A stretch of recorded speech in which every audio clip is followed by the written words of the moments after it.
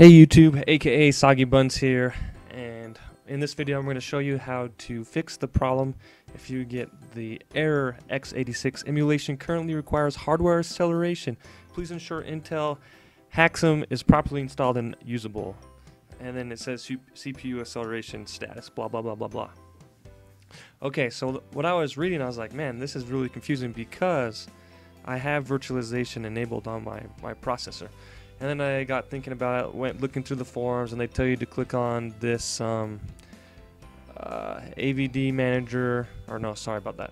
They tell you to click on the SDK manager, and then they tell you to go to the SDK tools, and then they say make sure you have this Intel x86 emulator accelerator HAXM installer revision 5.5 installed. Now, if you do have an Intel CPU and you are getting this error, this might be your fix to just simply go into your SDK manager, click on SDK tools, click on Intel x86 emulator accelerator, and then, I mean, if it's not installed, click on it, install. But as you can see, I have it installed currently. But if you look, when I press play and I choose that emulator.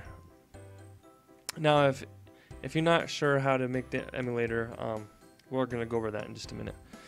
So I choose the emulator, and look, still, oh look, error, x86 emulation currently require hardware acceleration. I'm like, okay.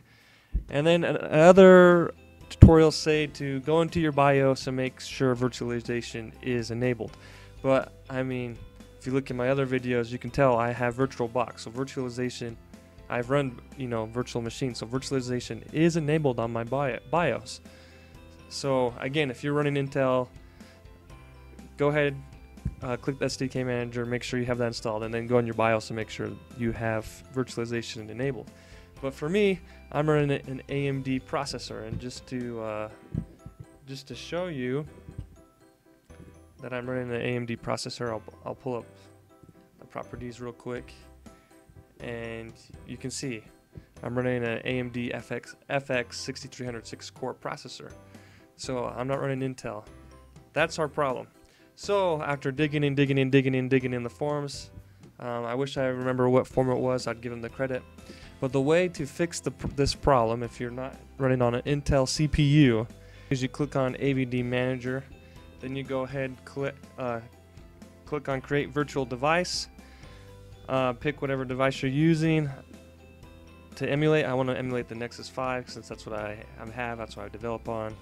And then click next. Then once you get into system image, this is where you make the change. Instead of doing an x86 processor or the x86 64, just click on the ARM processor, ARM EABI. Then go ahead and click next, and then just to show you, we'll name this one Nexus 5 API 23 test, and then we'll go ahead and we'll finish that, and then it'll save the AVD. Okay, so if you look, it's right here. So we'll go ahead, we'll just close that. So now when we press play, it asks us which emulator we want to use. We'll pick the one we just made, Nexus 5 API 23 test, and then press OK. And then since it's the first time running it, it's going to take a while, so I'll probably speed up this process.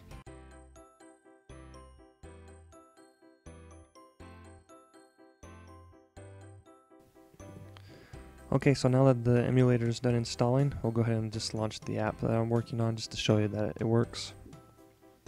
So just go ahead and click the run button.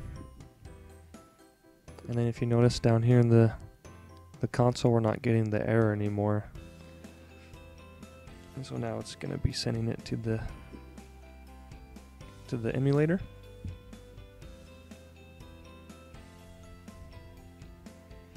And there it goes, it launches. So just remember, it is if you have an AMD CPU and it's not working, it's because you just need to use the ARM emulator. So if you guys like the video, go ahead and like it.